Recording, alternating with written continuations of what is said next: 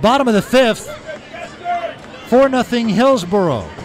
Justin Seeger leads it off. Single to right his first time up and his first professional at-bat. Kyle Seeger's brother takes low ball one. Justin, a 12th rounder this year out of North Carolina Charlotte, and he's been with him since the beginning of the year, but the opening series of the year, he got a cut on his right arm in Spokane. It got infected. He needed antibiotics. One hopper to third. McCurry throws it to first in time.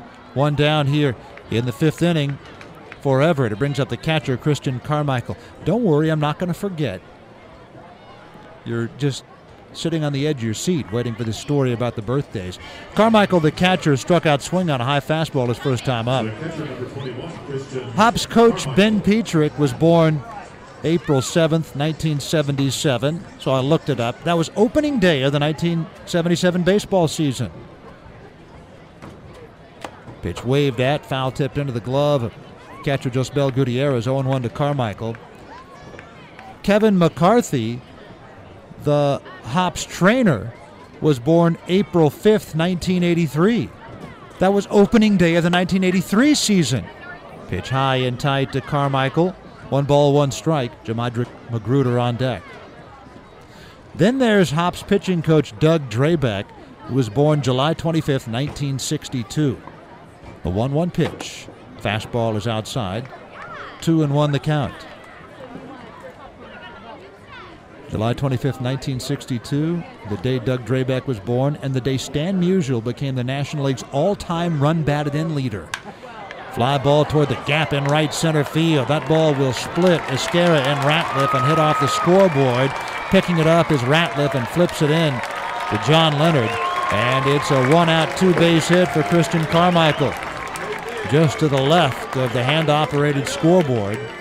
The Ebbets Field knockoff here at Everett Memorial Stadium. Third hit off of Gerdeman in 4 1/3 innings. Jamadric Magruder hit the ball hard his first time up, singling up the middle. Number 9 hitter in the order. Otto Vicente, the Hops manager, was born August 1st, 1979. So baseball fans, and if you have been around since, say, the 1960s, you probably remember what happened early in August in 1979. August 1st, 1979, Otto Vicente was born.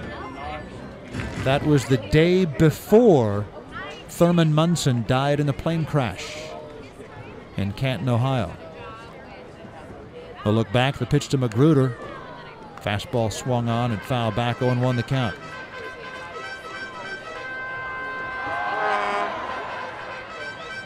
So I looked it up for Hops hitting coach J.R. House.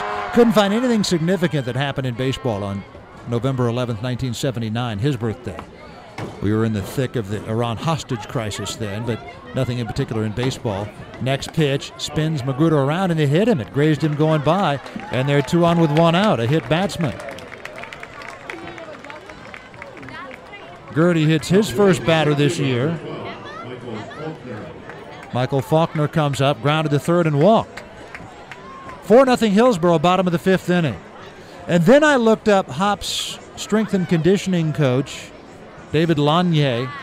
His last name is spelled Lasnier, and everybody calls him Laser. Pronounced Lanier. And this may be the best one of all. 2 on, 1 out, righty to lefty.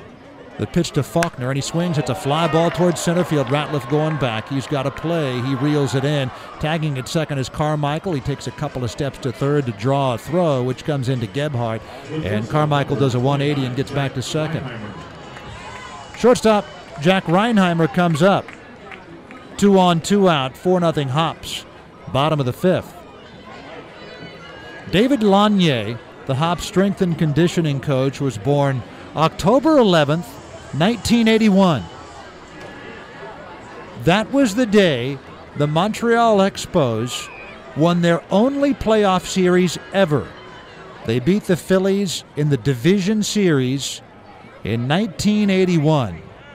That was the day David Lanier was born, and he was born in Quebec. Fastball taken high. Ball 1 to Reinheimer.